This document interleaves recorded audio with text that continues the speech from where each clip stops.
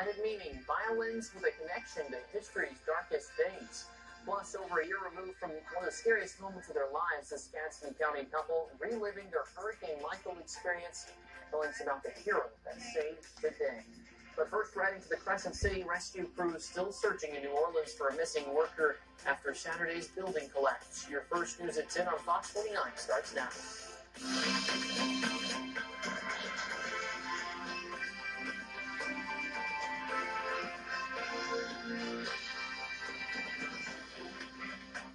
Good evening. Thanks for joining us at 10. I'm Jacob Murphy. We'll get to those stories in just a moment, but first, deputies are searching for a teen that went missing in Gadsden County.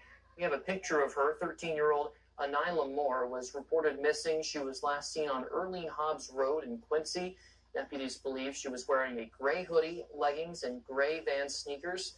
She also wears glasses with brown and blue frames. She may also be in the company of an older African-American man. If you have any information, please call Gadsden County Sheriff's Office.